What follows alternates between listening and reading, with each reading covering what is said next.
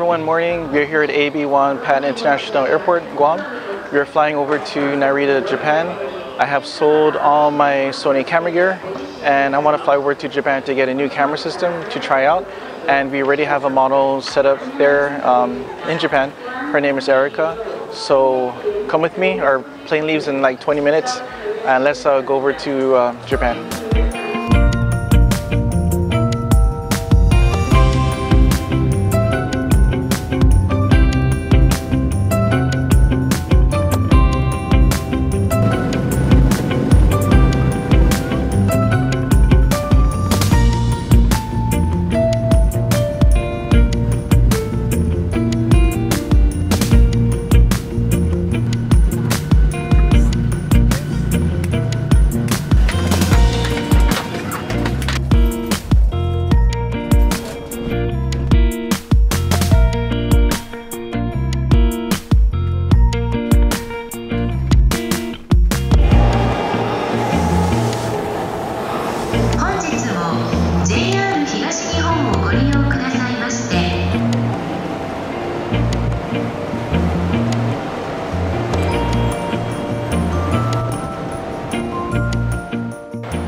Hey everyone, so we took the train from Tokyo Station down to Kamata Station and we are staying here at the Sotetsu Fresa Inn. So far service has been really excellent and check-in time usually in Japan is about 3 p.m. for the hotels, so we have about 2 or 3 hours before we actually check into the hotel. So let's go to Yodobashi Camera and try out some cameras. So here we are at Yodobashi Camera. I'm looking at the Sony A7 III. Attached is the Sony 24-105 G lens. I just don't like the ergonomics of the Sony A7 series. It just doesn't feel good on my hands. Next we have the Lumix G9. You can tell it's a G9, and the GH5 and the G9 have their red ring. Focusing is super quick, very fast to focus. It feels great in the hands, smaller than I thought it would be. Next camera, we were looking at Nikon D850. Godfrey's checking it out with the 24-70 VR lens. Super heavy when I first picked up this camera combination. And I actually got a chance to touch Hasselblad's mirrorless camera, the X1D. This is my first time touching a Hasselblad camera. It is a little bit laggy in function, but this is the best camera I have ever felt in my hands. You go online and you look at a certain camera that you want to buy or you're interested in. And I was actually interested in the Nikon D850. I'm saying Nikon because we're here in Japan. It's pronounced Nikon in the States. But when I finally held it in my hand at Yodobashi, it felt different to me. It felt a little bit larger than I was imagining. And live view wasn't as quick as I would think would be. It is quick for the older Nikons, the D800 I used to have. But it just kind of changes your opinion once you hold the camera that you've been researching. And on Guam, you don't have camera stores that have all the cameras like laid out where you can try. So it's pretty cool today. I get to try the cameras that really interested me. Then I tried the Lumix G9. Really amazing camera. The EVF was so large inside, like everyone has been saying. I believe it's 0.85, 6 magnification. Focus was super quick, but I do care about the final image and the image quality. I'm a sucker for high dynamic range, so I'm having a really hard decision deciding between the D850 or the G9.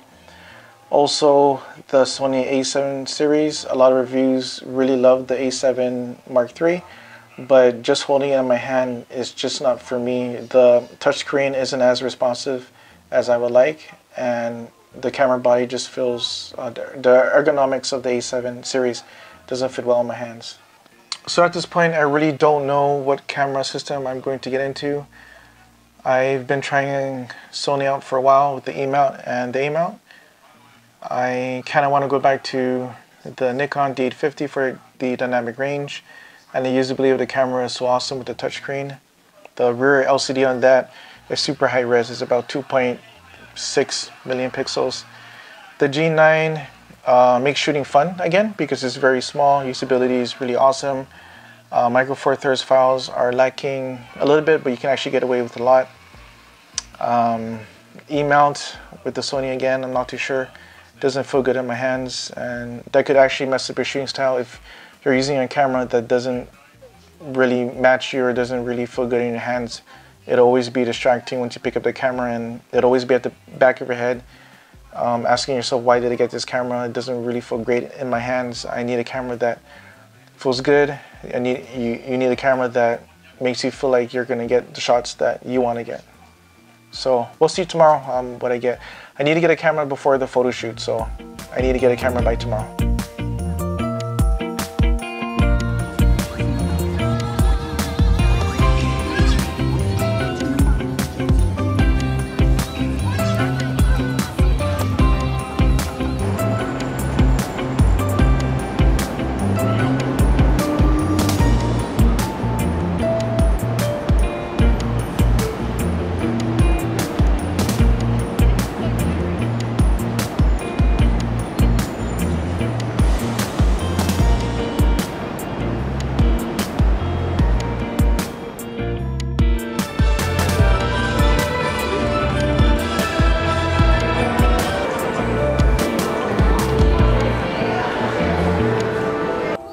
The newer Gundam statue.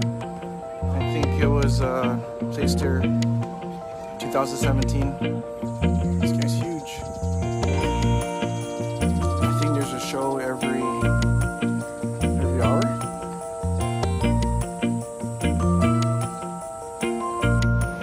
So all the doors open and closed in Japan. We're gonna go to map camera soon, in about a couple hours when Tomo gets off work. Still don't know what camera to get. Here I am at Leica, located at Ginza 6. Every year I always visit my friend Mr. Oishi, and he always helps me out, showing me the latest Leica gear. I am trying out the Leica CL. Of course, this isn't one of my choices on what to get. I wanted a full frame camera that can really blur the background. And right now the Leica CL lenses are limited in choice, but it was pretty cool just to try it out with the touchscreen. So here we are, we're heading over to see Tomo, and Tomo is gonna guide us at map camera. And this is the same place where I went last year to buy the Minolta lens. So here we are at map camera. We're walking in, and I'm telling Tomo here that I've decided on the taxi ride to get the D850. I feel that it's a very versatile camera versus the G9, where the sensor is the only thing that's holding me back. It doesn't have that much dynamic range and can't really blur the background as much as the Nikon full frame sensor. So the floor it's on, because it's separated by floors, and the brand is located on the 3rd floor. So I was a little bit worried because when I checked the website, it looked like they were sold out of used Nikon D850s. But as we see when we go inside, they actually had one D850 in stock. So taking the elevator to the 3rd floor, and we arrive. And so right now I'm feeling kind of nervous, like if they don't have the D850 used, I'm just gonna settle with the G9, even though that's not really what I wanted. And the only lens choice with the G9 is the 45 1.2 Olympus. That can somewhat blur the background. So I see it here. I'm looking at the D810s, and I'm asking Tomo, okay, so here's the D810, where's the D850? And we see it, and there's only one left. And Godfrey right away says, hurry up and get it. So we try it out. Right away I got the 24 to 120. I was able to test it out on this copy of the D850. Very sharp lens, and with it I got the Sigma 135 1.8 art. So the yen was 113 to the dollar that day. I was able to purchase the D850 used for about $2,650, including the 24 to 120 strap, SQD card, and I think that's it. Came out to about $3,100. And here's Tomo taking a photo with me with my new camera and lens combo, portrait lens, 135 1.8 art. And here's the picture. As you can see, I'm pretty happy. I don't really show emotions that much. So the Sigma 135 1.8 art came out to about $880. So I got everything within my budget of 4,000 US dollars. Here I am walking out. I uploaded this on Instagram story, but at this point no one really knows what I got. But yes, I have the D50 in there with the 24 to 120 and the 135 1.8.